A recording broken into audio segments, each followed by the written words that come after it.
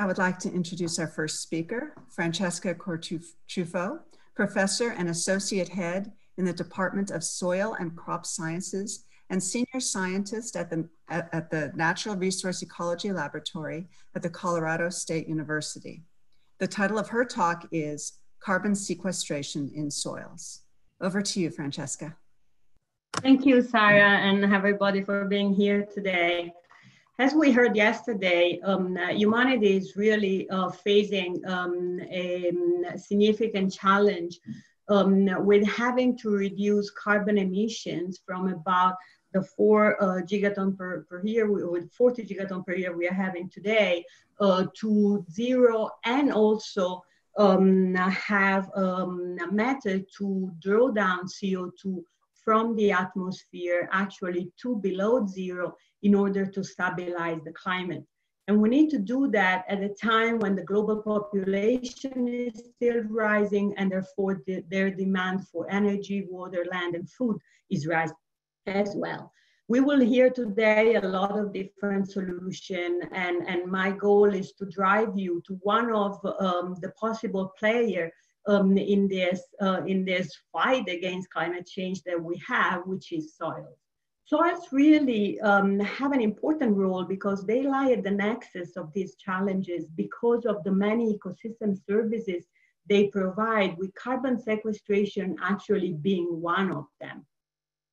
And the reason why soils are so important for carbon sequestration is that they actually store an immense amount of carbon, which is, we used to say, the standard is always the higher than the atmosphere and vegetation combined. Even in ecosystem like forests that have high vegetation, the carbon stocks are always very, very high.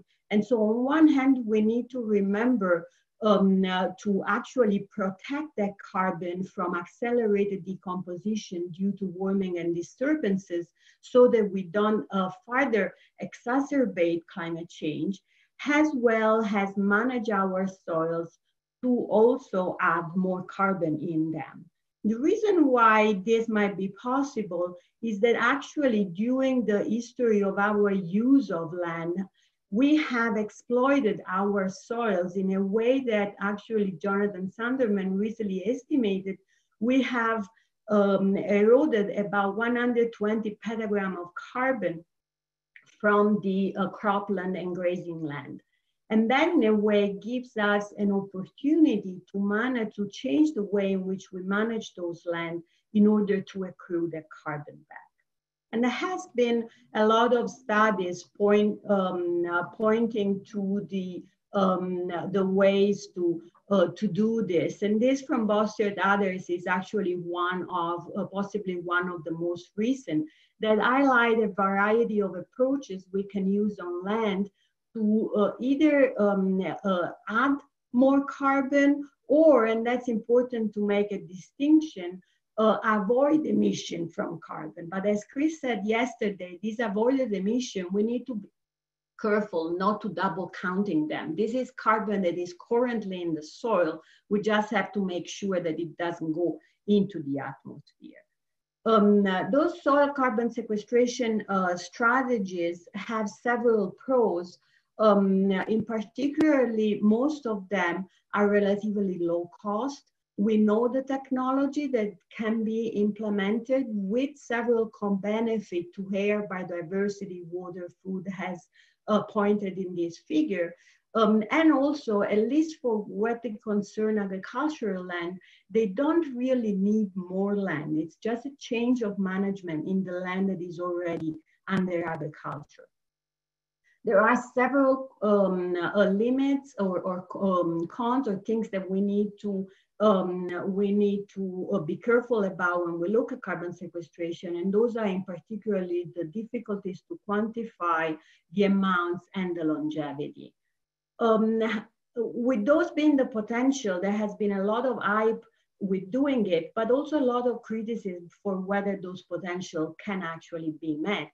And what I like to do with you today is go down what I think is a roadmap that can help us meet those potential. And that involved, first of all, starting from the science and the biophysical soil carbon sequestration, use that understanding to have accurate maps of where carbon is, in which pools, how vulnerable it is, so that we can target our investment. And also design specific targeted management strategies for the different contexts.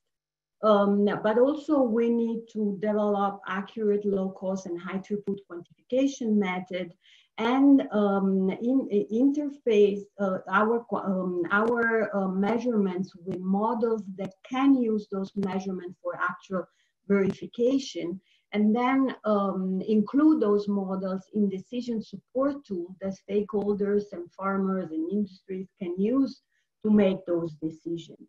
And the most important point is that we need to work together, and that's why I'm very excited to be talking to this audience today, because we do need to work with industry, our consultants, farmer and ranchers, policymakers, to get the infrastructure and incentive and extension that can allow to scale up those processes.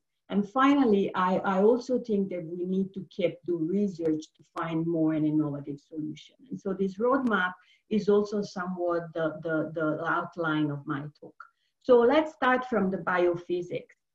The very simple biophysics is that if you want more carbon in soil, you have to increase inputs, you have to decrease outputs, and possibly you can work with the efficiency with which carbon is converted and increase that efficiency. We have a number of approaches that we can use to both increase inputs and decrease outputs. And some of them are very well known and can be implemented immediately. Others are more in the phase of research. In particularly, increasing efficiency is more in the phase of research, but there is some very interesting work that show that we can do that by improving the relationship between plant and microbiome, or also the nitrogen management.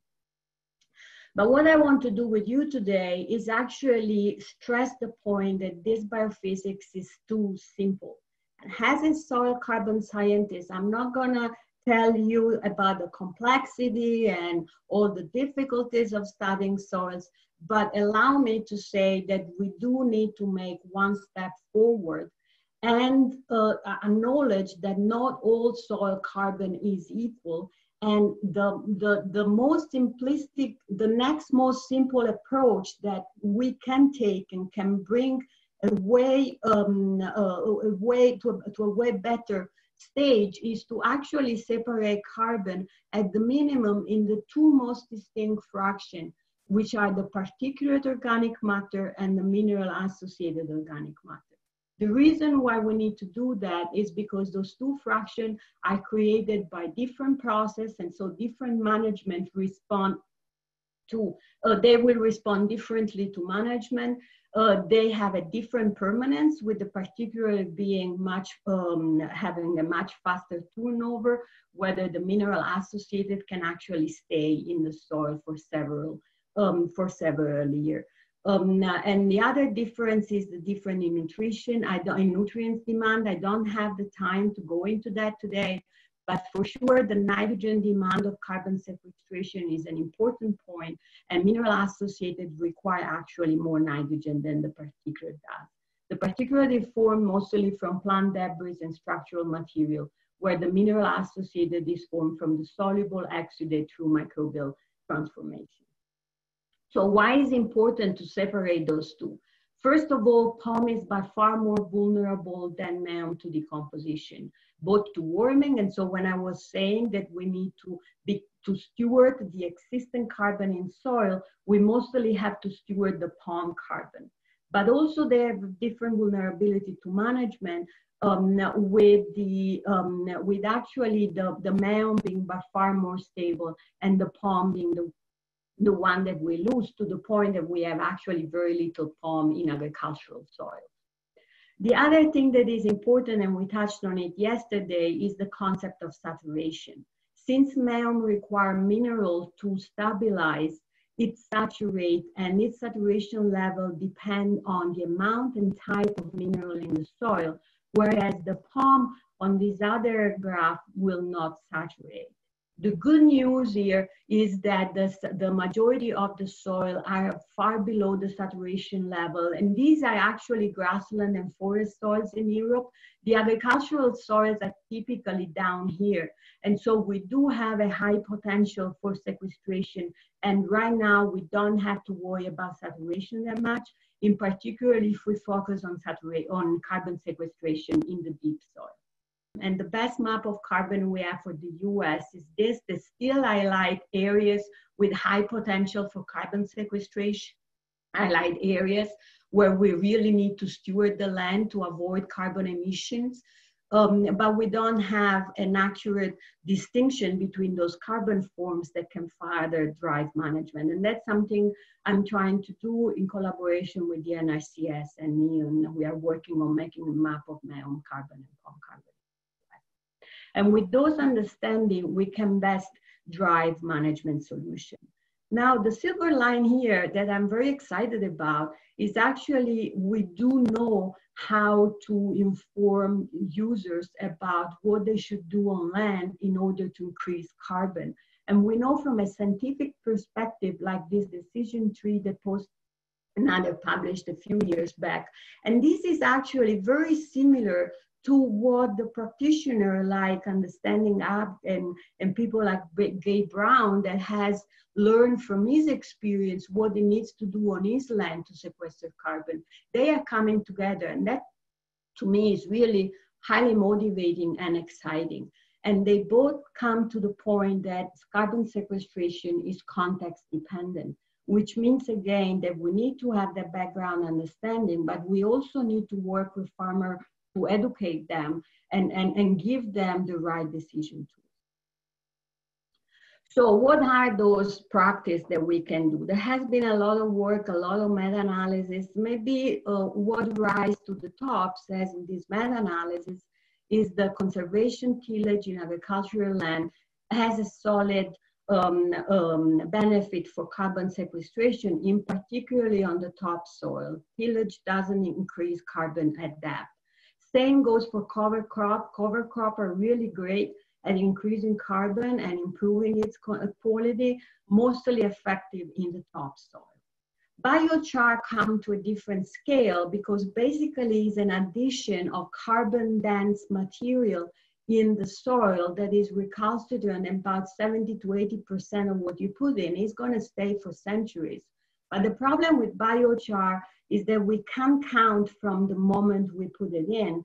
We need to count the life cycle of biochar from the feedstock to the moment in which we put it on land. And so depending on that, the carbon benefit can actually not be as high. Also, grasslands can play an important role in carbon sequestration, and they also received a significant attention, and Rich Conan and others have done studies pointing to the potential how different changes in management can increase carbon in grasslands. We just completed a study in grasslands in the south of the United States, where we did the quantification, but also the separation of meon and palm. And here I point out that by changing management to adaptive multi-paddock, for example, we could demonstrate that not only they increased about 9 tons per hectare over a period of about 10 years, but also the majority of the carbon was occurred in meon, and so it was more stable. But of course, not everything is so easy, and carbon sequestration might lead to N2O emissions. And I know that David will talk more about that later, but that's something that we need to be aware of. And this is actually a meta-analysis that hasn't come out yet in global change biology, but it will soon. And it shows that, for example, for some of the carbon sequestration, the practice that accrue carbon, they might release N2O. And so that is something to watch out. All of these studies, or the majority of them, have been done mostly as independent studies on experimental stations and some on-farm work. But what we really need to be effective is to move to a larger scale. And I am very excited about the fact that industries are actually jumping into this and helping us to move to a different scale. Indigo is playing a big role in this work, and they have launched an initiative for which they are monitoring carbon sequestration in a variety of farmland all across the mid-US. But other similar initiatives are currently being done and supported by General Mills, McDonald's, TNC, and so forth. So that's really exciting. But the moment in which we change scale, it means that we need to start analyzing thousands of soils.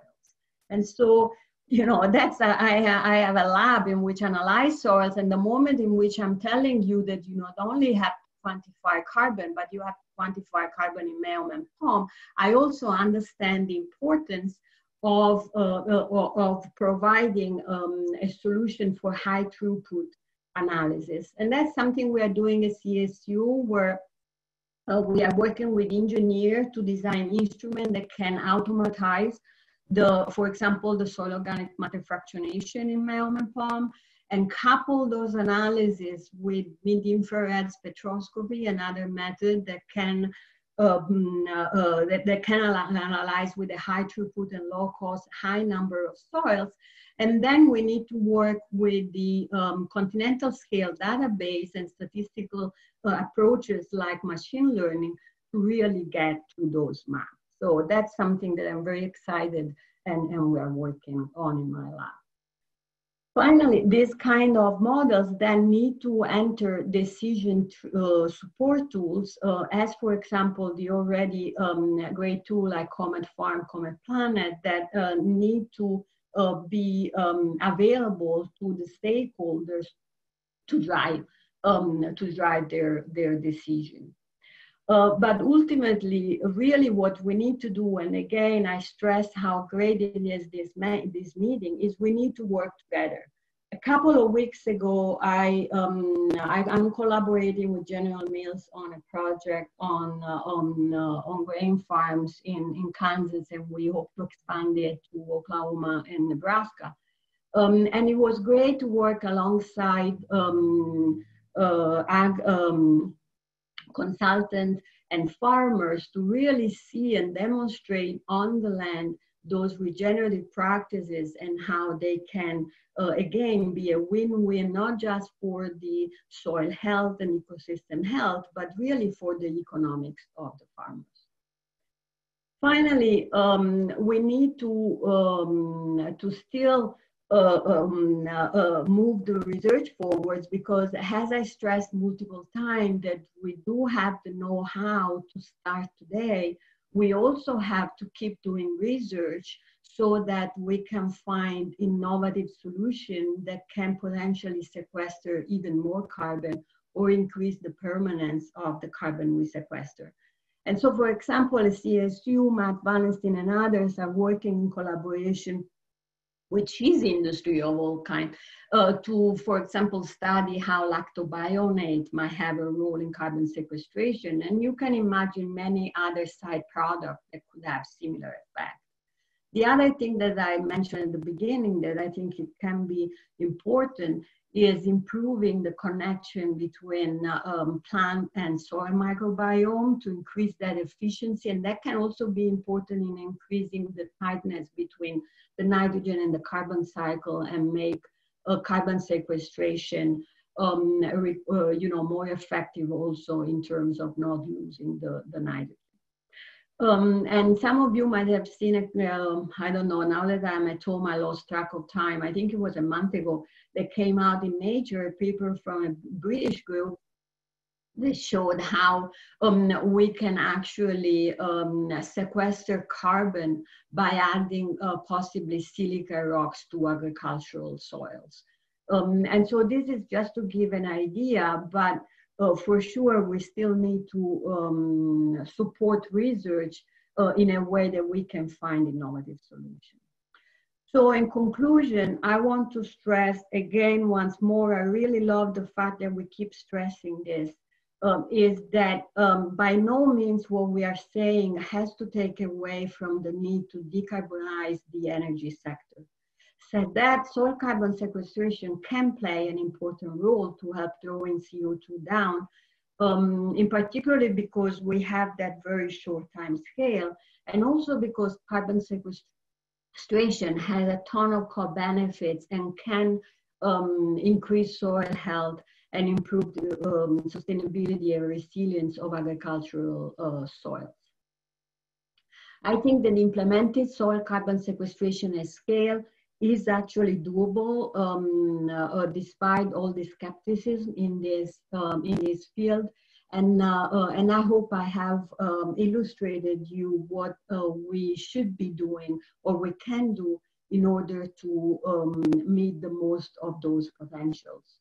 But we do need to work together, and we do need to have, again, collaboratives between industries, practitioners, scientists, and so forth.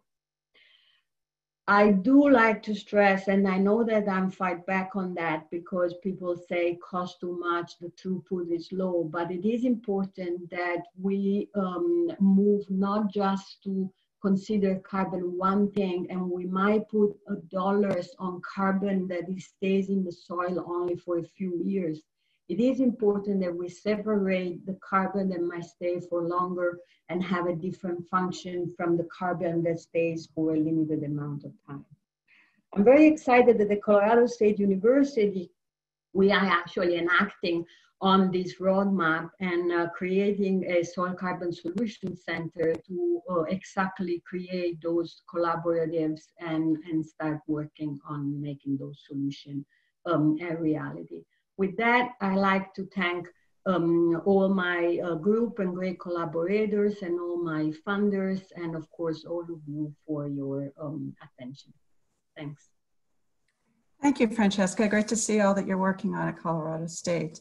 I'd like to turn it over to Jenny, who is running the Q&A this morning. I can see we already have a number of questions that have come in. Please use the Q&A function at the bottom of your screen and continue putting them in, and Jenny will call on some folks to ask their questions now. Thanks, Sarah. Thank you, Francesca. It was a lovely, wonderful, informative talk. We have a couple of great questions here. Laurie Wayburn, would you like to unmute yourself when you're able to and ask your question? One of the things I would be curious about is it does sound like organic farming and holistic range management approaches are really superior methods for enhancing soil carbon. Both they have lower inputs in terms of petroleum-based fertilizers, pesticides, etc. And they have enhanced soil organism populations as contrasted with somewhat more intensive agriculture. What does your research show about this? And do you have any thoughts about impediments to broader implementation of that kind of approach? Yeah, I think you are perfectly right. And actually, you know, we have been thinking about the fact that you need to diversify the rotation and increase the nitrogen input from legumes. But when we worked at grain rotation, so without all the holistic regenerative approach that you mentioned, and just maintain the continuous cropping and introduce legumes in the crop rotation, we actually didn't have the same results as the holistic approach. And that's, I think, is because, for example, the legume have low productivity as used as a grain. Like if you have a pea crop, doesn't actually have the same amount of input. And also the stage of the introducing perennial stages and diversify the root inputs. Those are all great things that only the holistic management and the introduction of animals in the rotation really move the system to a different level. So I do start to believe that to have the very enhanced responses and not just move the needle to a little bit, the most successful also for the economics of the farmer is to go into the holistic how much that much the economy of agriculture today, it's hard to say, and maybe that's something that Dave can speak to better. But from a soil standpoint, the holistic management is the best. Thank you. We'll take another question from the audience. Jessica, would you like to unmute yourself when you're able to and ask your question? Sure. Can you hear me? Yeah, thanks. Great. Yeah, no, that was a really, really great presentation. Thank you so much. You know, I found the map of the European palm and meom really fascinating. And in particular, you know, the fact that there's this abundance of palm in coniferous forests, for example. And in thinking about implementing nature-based solutions and considering that many of the common pathways are in the forestry space, I was wondering what your opinion is of possible amendments to forest soils to either increase the meom concentration or somehow increase the recalcitrance of palm in forest litter and soils.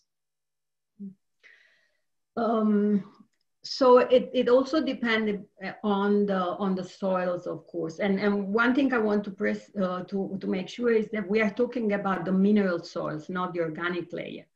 Because on top of that, there is a huge amount of organic material that is even more vulnerable. Mm-hmm. The point to consider is that, at least in Europe, forests, given the long history of land use, forests are on the most sandy and acidic soils of Europe. And so there is this connection between the land use and the soils and how much, you know, you can do with that.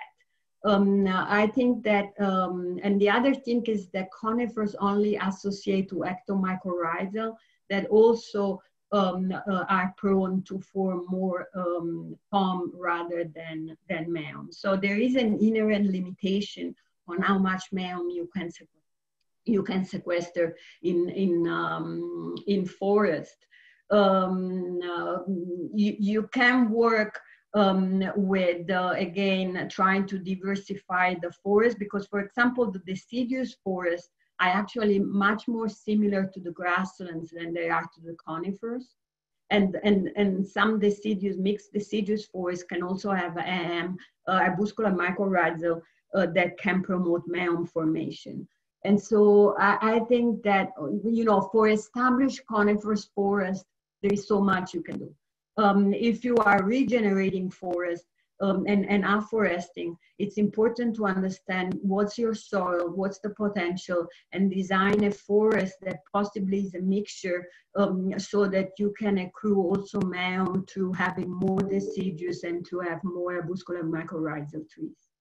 Thank you. I'm hoping we have time for one more question. We have a lot of questions that we probably won't get to, unfortunately. So Christian Davis, would you like to go ahead and ask your question once you're able to unmute yourself? Yep.